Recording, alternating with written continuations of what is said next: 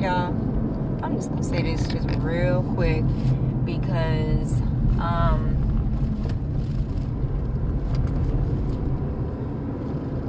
I don't typically like to go with what everybody else is doing or what everybody else is saying. But I was looking at my homegirl's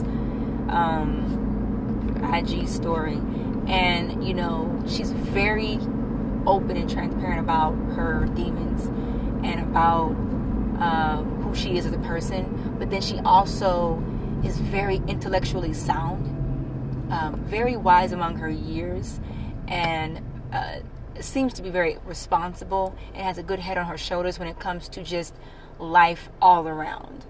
And the thought that came to my mind is, that's a mature person. Because in my opinion, it's very immature for someone to withhold information about who they are just so they can show face and get you or whatever. To me, it's a bunch of malarkey and it's a bunch of trickery. I don't like to be surprised. I'm gonna be honest. I don't like being surprised. I don't like surprises. You know what I'm saying? In the sense of you are one way, and then 5 years later you want to do a goddamn 180, or whatever. I don't like stuff like that. Just go ahead and just show me who you are. And a lot of times people do kind of show you who they are in the beginning. You just kind of ignore it. But be upfront and honest about who you are. And what has happened is we have allowed this world to teach us, that it's okay to operate like that. And it's a bunch of trickery and it's a bunch of malarkey. It's stupid to me. We have let the world dictate to us that it is weak and immature to show people, who you are honestly and unapologetically.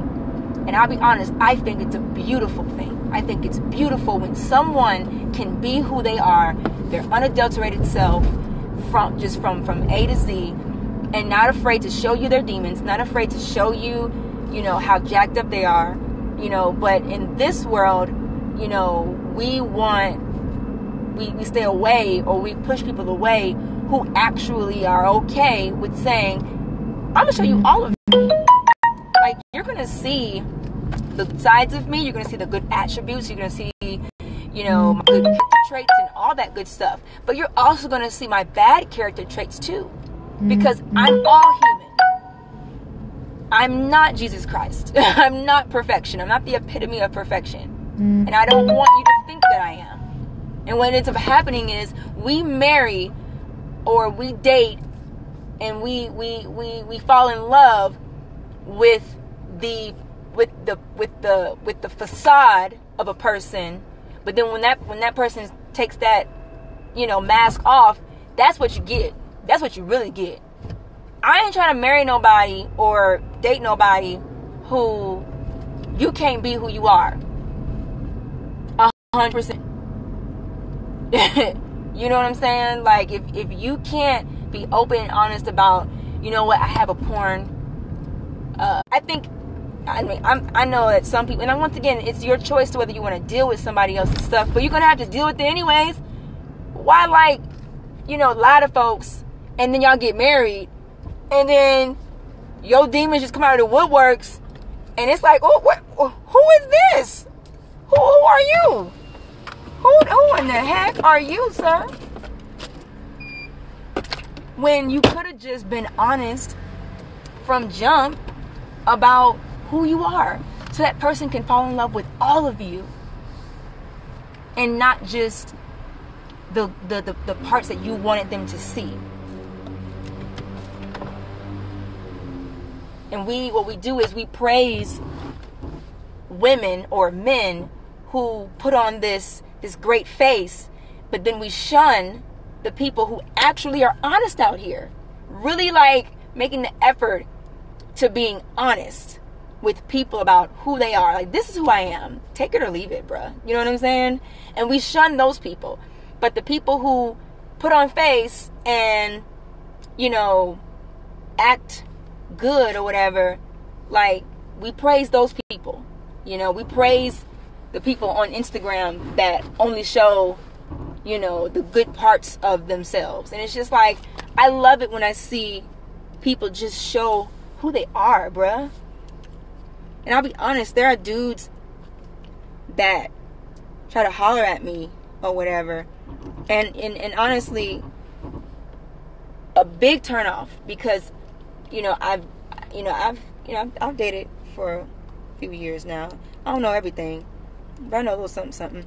But I'll be honest, if you as a man don't show me who you are,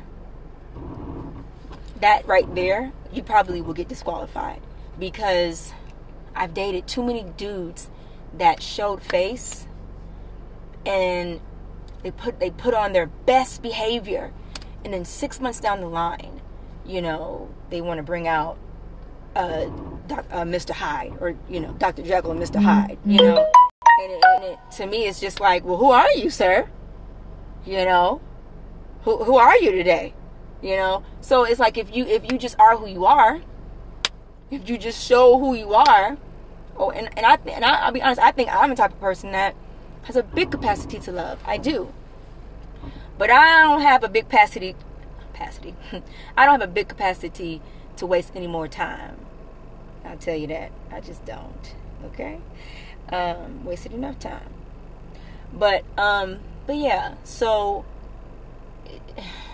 there's one dude that is trying to holler at me, and he keeps asking my homegirl to talk to me. Like, first of all, if you want to be a man, how about you come and approach me? Thank you.